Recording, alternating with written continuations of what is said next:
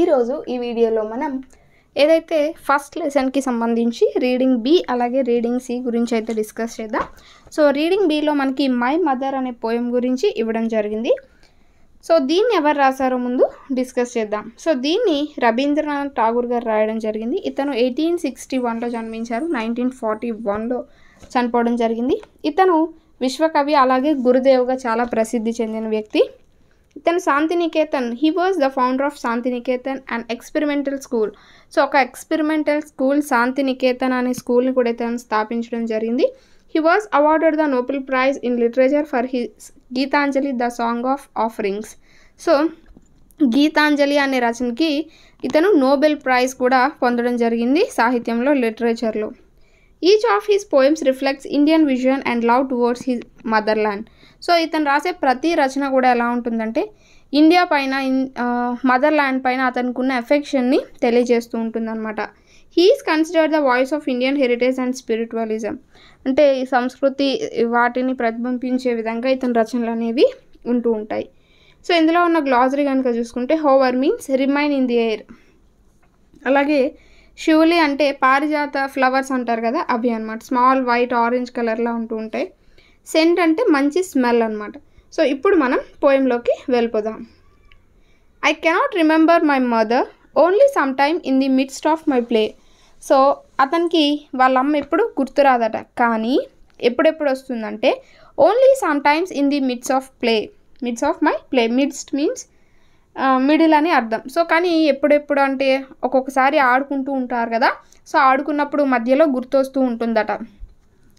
A tune seems to hover over my playthings, the tune of some song that she used to hum while rocking my cradle. So hover means గాల్లో తేలడం అనమాట. అంటే ఇతను ఆడుకునేటప్పుడు ఒక tune అనేది వినిపిస్తూ ఉంటుందన్నమాట. అంటే గాల్లో ఏదో తేలుతూ వస్తున్నట్టుగా. సో ఆడుకునేటప్పుడు ఏదో ట్యూన్ అనేది వినిపిస్తూ ఉంటుందట. ఆ ట్యూన్ ఎలా ఉంటుందట అంటే వాళ్ళ మదర్ తనని ఉయ్యాల్లో వేసి ఊపేటప్పుడు పాడే జోలపాట ఎలా ఉంటుందో, ఆ ట్యూన్ ఎలా ఉంటుందో అది కూడా అలానే ఉంటుందట. సో అలా వర్ణించారనమాట కవి. అలాగే I can't remember my mother. So నాకు మా mother గుర్తురారు. But when in the early atom morning. So atom means శరదృతువు అనమాట. సో కానీ ఎర్లీ శరదృతువు అంటే మార్నింగ్, శరదృతువులో ఉదయం పూట the smell of the షివ్లీ flowers floats in the air. ఇక్కడ పారిజాత పువ్వుల యొక్క సుగంధం అనేది గాలిలో తేలుకుంటూ వచ్చినప్పుడు the cent of the morning service in the temple comes to me as the cent of my mother. So ఆ ఉదయం పూట టెంపుల్లోంచి వచ్చి ఏదైతే ఆ స్మెల్ ఉంటుందో, అంటే టెంపుల్లో పూజలు అవి చేసినప్పుడు ఆ గంధపు స్మెల్ కానీ పువ్వుల స్మెల్ కానీ ఏదైతే ఉంటుందో ఆ స్మెల్ ఎలా ఉన్నదట, వాళ్ళ మదర్ దగ్గర నుంచి వచ్చే స్మెల్ లాగా అతనికి అనిపిస్తూ ఉన్నదట. అంటే అప్పుడు వాళ్ళ మదర్ గుర్తొస్తూ ఉంటుంది. Next I cannot remember my mother. మళ్ళీ మా మదర్ నాకు గుర్తులేదు. But only when from my bedroom window I send my eyes in to the blue of the distant sky.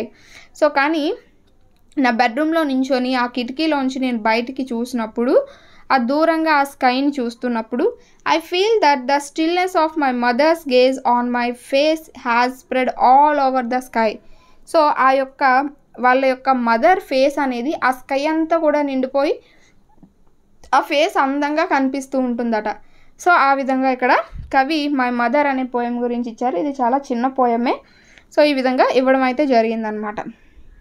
అంటే తనకి వాళ్ళ మదర్ గుర్తురాదట, బట్ ఆడుకునేటప్పుడు ఏవైతే కొన్ని గాలిలోంచి వచ్చే ఏవైతే ట్యూన్స్ ఉంటాయో సో ఆ ట్యూన్స్ ఎలా ఉన్నాయట, వాళ్ళ మదర్ ఉయ్యాలలో వేసి పాడేటప్పుడు ఎలా ఉంటాయో అలా ఉన్నాయట. అలాగే తనకి వాళ్ళ మదర్ గుర్తురాదట, బట్ శరదృతువులో ఉదయం పూట ఏవైతే ఈ శివులి పారిజాత పువ్వుల నుంచి వచ్చే స్మెల్ కానీ, దేవుడి గుళ్ళో నుంచి వచ్చే స్మెల్ కానీ ఎలా ఉంటుందట, వాళ్ళ మదర్ నుంచి వచ్చే స్మెల్ లాగే ఉంటుందట. అలాగే అతనికి వాళ్ళ మదర్ గుర్తురాదట, బట్ అతని యొక్క రూమ్లోంచి కిటికీలోంచి చూసినప్పుడు దూరంగా స్కై అంతా కూడా వాళ్ళ యొక్క మదర్ ఫేసే ఉన్నట్టుగా కనిపిస్తుందట అని ఇక్కడ పోయం ద్వారా మనకి రవీంద్రనాథ్ ఠాగూర్ గారు తెలియజేయడం జరిగింది. సో ఇది మనకి పోయంకి సంబంధించి. కనుక మెటాఫోర్ గురించి కనుక మాట్లాడుకుంటే, మెటాఫోర్ అంటే ఏంటంటే సింపుల్గా అలంకారం లేదా రూపక అలంకారం అని కూడా మనం చెప్పొచ్చు. సిమిలీ అంటే ఏంటంటే ఉపమానం. సో తెలుగులో మనం ఉపమానం కింద దాన్ని పోల్చొచ్చు. అయితే ఇక్కడ మెటాఫోర్లో ఏంటంటే Hari was a lion in the fight. సింపుల్గా చెప్పాలనుకుంటే సిమిలీ మెటాఫోర్ గురించి మనం చూద్దాం. ఇవి మనకి చాలా చాలా ఇంపార్టెంట్. సో సిమిలీ అంటే ఏంటంటే ఒకదాన్ని ఇంకొక ఇప్పుడు సపోజ్ మనం తెలుగులో ఆమె ముఖం చంద్రబింబం వలె ఉంది అని అంటాం కదా. సో అక్కడ వలె అలాంటివి యూజ్ చేస్తూ ఉంటాం. సో ఇక్కడ సిమిలీలో యాజ్, లైక్ అని, సో యాజ్, లైక్ ఇలా యూజ్ చేస్తూ ఉంటాం. మెటాఫోర్లో ఏంటంటే యాజ్, లైక్ ఇలా యూజ్ చేసి చెప్పం. సో ఆమె ముఖం చంద్రబింబమే అన్నట్టు చెప్తాం అనమాట. సో ఇక్కడ ఆమె ముఖం చంద్రబింబం వలె ఉన్నది అని దాంతో పోలుస్తూ మనం చెప్తే, మెటాఫోర్లో ఏంటి, ఆమె ముఖం చంద్రబింబమే, ఇంకా చంద్రబింబం లాగే ఉంటుంది, ఇంకా లాగే వలె ఇలాంటివి ఏమి ఉండవు, ఆమె ముఖం చంద్రబింబం అంతే. సో ఇక్కడ మనం కంపేర్ చేస్తూ చెప్తాం. ఇక్కడ ఏంటంటే డైరెక్ట్ కంపారిజన్ అనేది ఉంటుందన్నమాట. సో ఇక్కడ Hari was a line in the fight. So Hari ఇంకా ఫైట్లో ఎలా అంటే లైన్లా ఫైట్ చేస్తూ ఉంటాడట. సో ఇంకా లైన్ లాగే ఉంటాడు అని చెప్తున్నారు. సిమిలీలో కనుక చూసుకుంటే as cool as a cucumber, as white as snow అంటే ఏదైతే మంచు అంతా తెల్లగా, life is just like an ice cream అంటే ఐస్ క్రీమ్ వలె, ఐస్ క్రీమ్తో పోల్చుతున్నారు. ఇలా ఏంటంటే సిమిలీలో పోలిక అనేది ఉంటుంది. మెటాఫోర్లో ఏంటంటే డైరెక్ట్గా చెప్పడం అనమాట. సో అలాంటి పోలిక అనేది ఉండదు, అంటే లైక్ యాజ్ అలాంటి ఏ కంపారిజన్స్ ఉండవు అనమాట.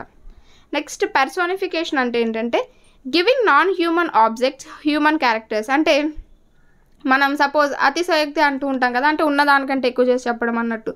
అలా the moon danced మోన్ఫుల్లీ over the water అంటే మూన్ అనేది డాన్స్ వేస్తుందా, ఏది కదా, అంటే దాన్ని ఎలా అంటే మనం ప్రాణం లేని వాటికి ప్రాణాన్ని ఆపాదించి చెప్తూ ఉన్నట్టు అనమాట. సో దాన్ని ఇక్కడ పర్సోనిఫికేషన్ అని అంటూ ఉంటారు. సో ఇలా మనకి మెటాఫోర్, సిమిలీ, పర్సోనిఫికేషన్ అనేది చాలా ఇంపార్టెంట్. బట్ ఇక్కడ చూడండి, మనం చూడకుండా వదిలేసి ఉంటే ఇంత మంచి టాపిక్ అనేది ఇక్కడ మిస్ అవుతుంది. సో ఇది మనకి ఏపీలో మాత్రమే ఇవ్వడం జరిగిందనమాట. సో నెక్స్ట్ కనుక చూసుకుంటే ఏ letter to A friend. So మిగతా అన్నీ కూడా ఇక్కడ మీరు అంటే ఆంధ్రప్రదేశ్ ఆర్ తెలంగాణ ఉన్నాయని మాత్రం కన్ఫ్యూజ్ అవ్వకండి, ఎందుకంటే అందులో ఉన్న మ్యాటర్ అనేది సేమ్. కావాలంటే మీరు టెక్స్ట్ బుక్స్ అనేవి కంపేర్ చేసి చూసుకోండి. సో ఇక్కడ ఏ లెటర్ టు ఏ ఫ్రెండ్ అనేది కనుక చూసుకుంటే హైదరాబాద్ 12/11/2011లో లెటర్ అనేది రాశారు. Dear Suresh, this is Ramesh, I అపలైజ్ for not meeting you during your visit to Hyderabad last week. So సురేష్కి Ramesh letter రాస్తున్నాడు అనమాట. సో ఫస్ట్ ఏమని స్టార్ట్ చేశాడు, I అపలైజ్ for not meeting you. So నన్ను క్షమించు, నువ్వు హైదరాబాద్ వచ్చినప్పుడు నేను నిన్ను కలవలేకపోయాను. Unfortunately I had a meeting in my office. So అనుకోకుండా నాకు మీటింగ్ తగిలింది. I remember how we enjoyed our childhood days in Manikonda village.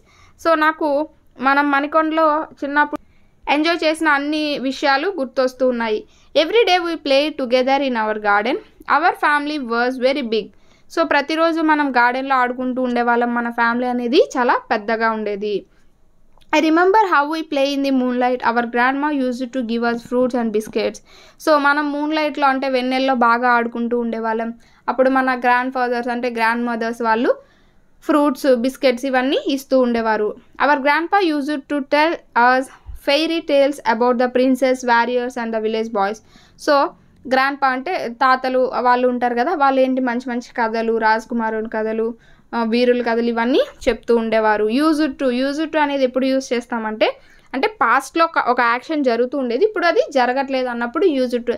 Suppose I used to play cricket అంటే ఇంతకుముందు ఆడేవాడిని ఇప్పుడు ఆడట్లేదు అని చెప్పినప్పుడు ఇలా పూర్వం జరిగేది ఇప్పుడు జరగట్లేదు అనే దానికి యూజ్డ్ టు అనేది వాడుతూ ఉంటారనమాట. Now I am working at Microsoft, A software company Hyderabad. So మైక్రోసాఫ్ట్లో పనిచేస్తున్నారు, ఒక సాఫ్ట్వేర్ కంపెనీలో మైక్రోసాఫ్ట్గా పనిచేస్తున్నారు అనమాట. మైక్రోసాఫ్ట్లో పనిచేస్తున్నారు యాజ్ ఏ కంప్యూటర్ ప్రోగ్రామర్, ఒక కంప్యూటర్ ప్రోగ్రామర్గా పనిచేస్తున్నారు అనమాట. I am married and we have a child. So మాకు మ్యారేజ్ అనేది అయిపోయింది, ఒక చైల్డ్ కూడా ఉన్నాడు. My wife works at del Hyderabad as a system analyst. So మా వైఫ్ కూడా డెల్లో పనిచేస్తుంది, అక్కడ హైదరాబాద్లోనే. ఆమె యొక్క సిస్టమ్ అనలిస్ట్ కింద పనిచేస్తుంది. City life is a quite busy. So సిటీలో ఉన్న లైఫ్ అనేది చాలా బిజీగా ఉంటుంది. We start in the morning, leave our child at the baby care center and come back in the evening with faded faces. అంటే ఉదయాన్నే వెళ్ళిపోతాము బిజీగా. సో మా పిల్లల్ని ఎక్కడైతే బేబీ కేర్ సెంటర్ ఉంటుందో అక్కడ వదిలేసి మేము వెళ్ళిపోతాము.